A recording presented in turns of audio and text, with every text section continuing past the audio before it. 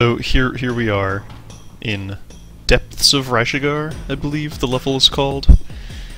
I am currently not in Depths of Rrajigar because I died.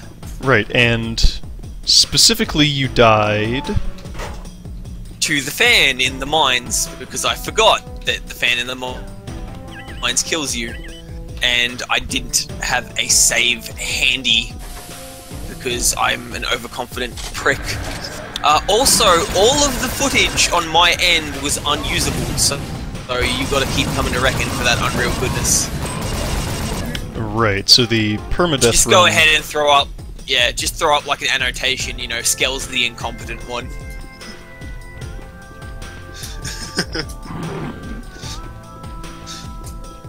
There he is.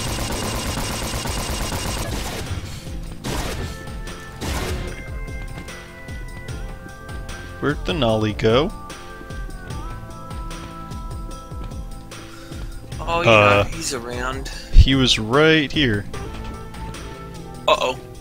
Oh no, the elevator left without me. So it has been... this is actually our second recording session. Yes. Because the other yes, it is. Previous 3 videos were done in one go. They sure were. Why did that just close? No! Oh god, this elevator's trapped me! The Nexus has trapped me, reckon. Oh, that darn Nexus. Always trapping you. Well, I went to all that effort to save the Nolly, but he just disappeared, so... What an ungrateful guy. I know. Oh god, I think I broke the elevator.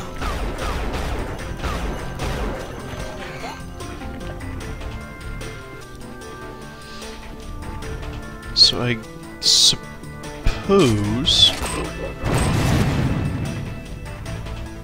Oh, that works. The elevator's not going, reckon, help. Exercise caution when in the vicinity of Pteridium barrels. A lesson well demonstrated.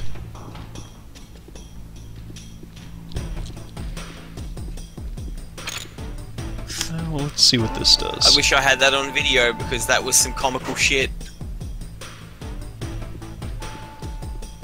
Right, that's... You're also unable to record because... Well, for some reason, whenever I record, the game decides it wants to record the menu screen and not the game that is running behind it. I'm not sure why it does this. Anyone wanna fill me in on that one? Feel free.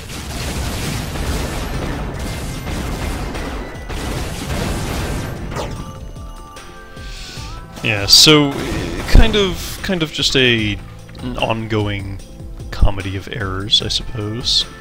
For me, yes, absolutely.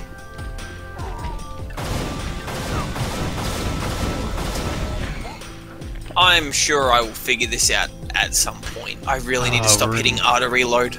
We're in some misty... Damn you, modern video game design. I'm a victim of muscle memory, reckon. Scar coming out of the volumetric fog. Oh, volumetric fog. Far out, future traveler. And your funky space technology. Righteous, brother.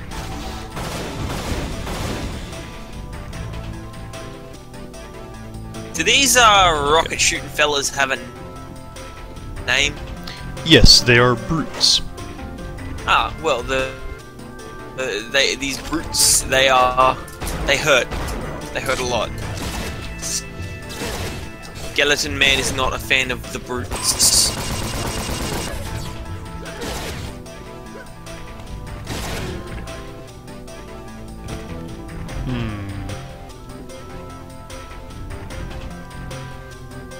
Alright, we're gonna see something interesting about this game. We haven't already? It's gonna be something else interesting. There are many interesting things about this game then, I suppose. There are a lot of interesting things about this game.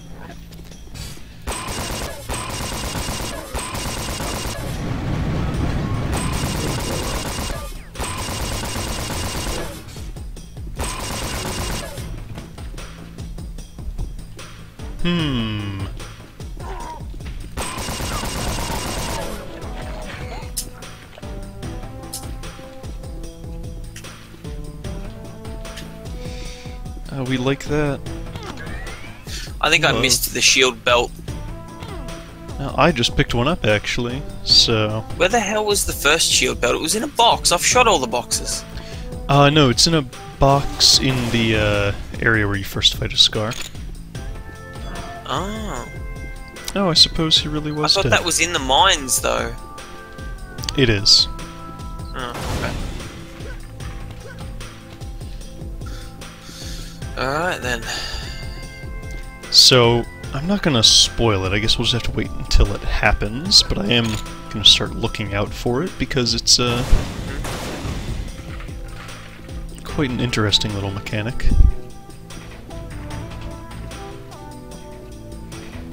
There's nothing else for us to care about here. Let's see what this is all about.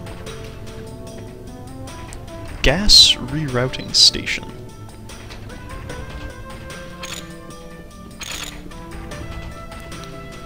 Gotta reroute that gas.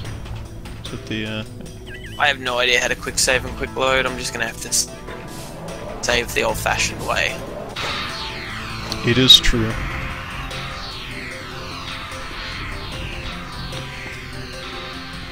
Oh, hello.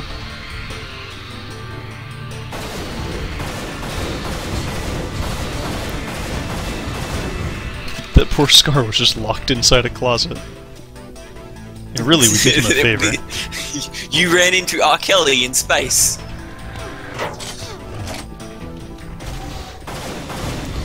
Who am I fucking kidding? Anyone who sees this video isn't even going to know what I'm referencing there.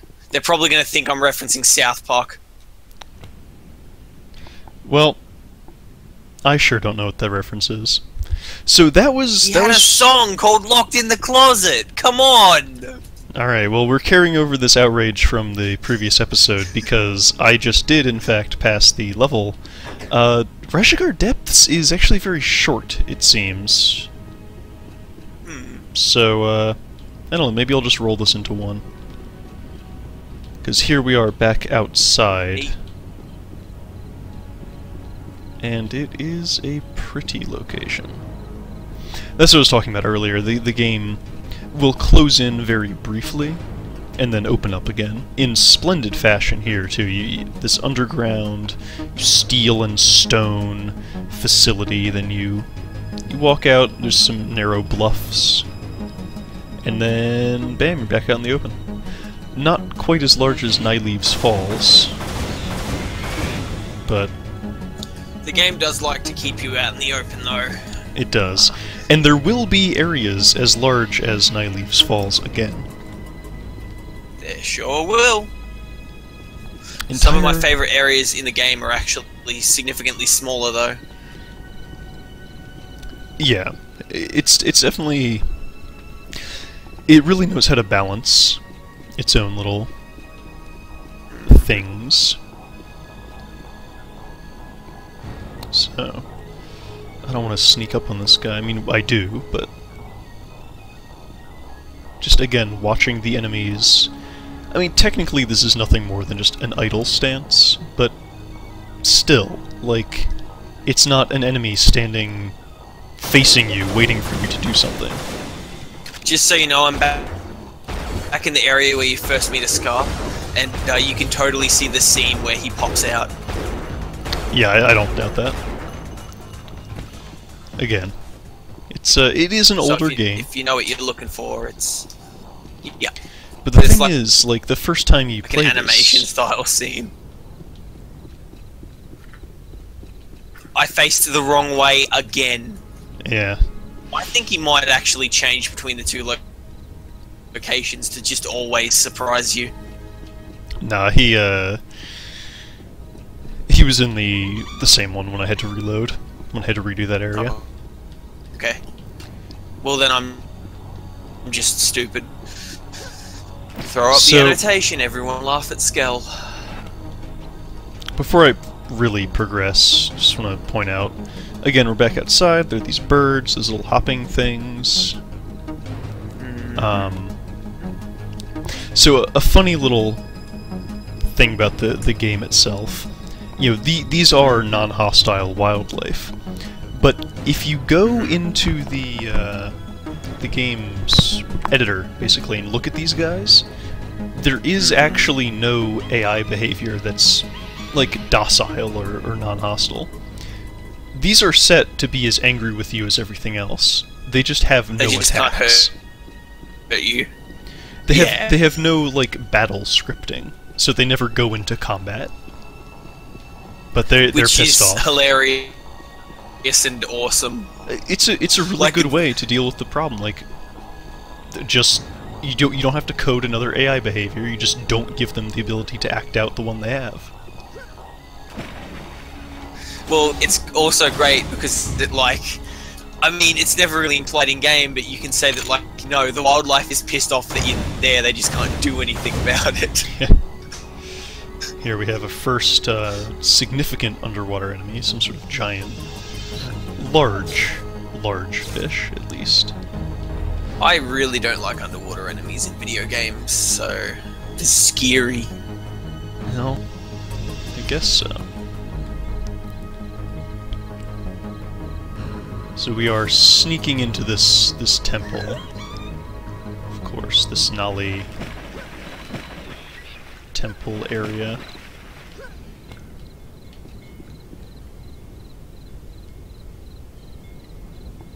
Some bells you can hear there. Sounds of, like, crickets and wildlife. Just peaceful stuff. Oh, earthquake almost got me. Oh, those wacky Unreal devs trying to kill the player.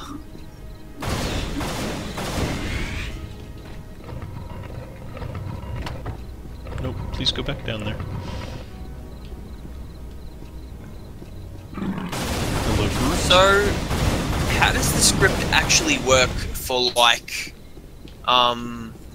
when earthquakes happen? Do they just add inputs to you, or, like, That what's going on there? That I'm not actually sure about, because, of course, I don't know if it's apparent in the recording, but it does, like, shake you around a bit. It does. In quite a terrifying way. Yeah, it will kill you if you're not careful. I mean, presumably even if you are careful. Well, I mean, it killed you. It didn't kill me. I never died to the earthquake. You died to the lava. I died to falling off a platform that sunk into the lava. Oh, here we go. That's what I was looking for. Yep, this is the Chisra water temple. Yes, it is a water level, of course. Honestly, probably one of my least favorite levels in the game. I like but, it conceptually. It's very pretty. Is that... When is the temple that's, like, really hard to get into? Is that the same temple? There are a couple temples in this game. Yeah, because I remember that there's one particular temple where it's like the door's closed, the wall's too high to jump over, and it's like a mission to try and get into the damn place. Well, that sort of describes this one, but you just have to go into an underwater cave and, like, come out a little passage. It might even be that one, but, like, I remember when I first played this thinking, am I supposed to go this way? Did I get inside the temple the correct way, or did I sequence break? And I love it when that happens in video games. Yeah.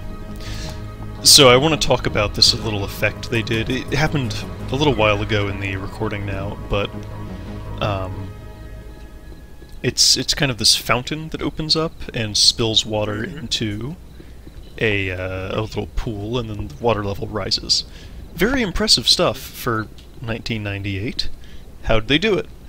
This is just a block, a solid rectangle, basically, with the same water texture applied to it, that is basically extruded through here, and then another one is spawned going downward.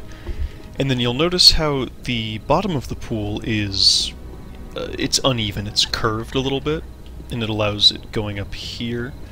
So you saw, when I was watching, the water rose from the little waterfall area here upwards. That's just another rectangle being pushed up through the ground, but because of the way the floor is sloped, it looked as if it was filling up from a specific point. Which is damn clever. I mean, like, damn clever could summarize pretty much all of this game, but that is very clever. So here we have some cryptic hints to the next puzzle.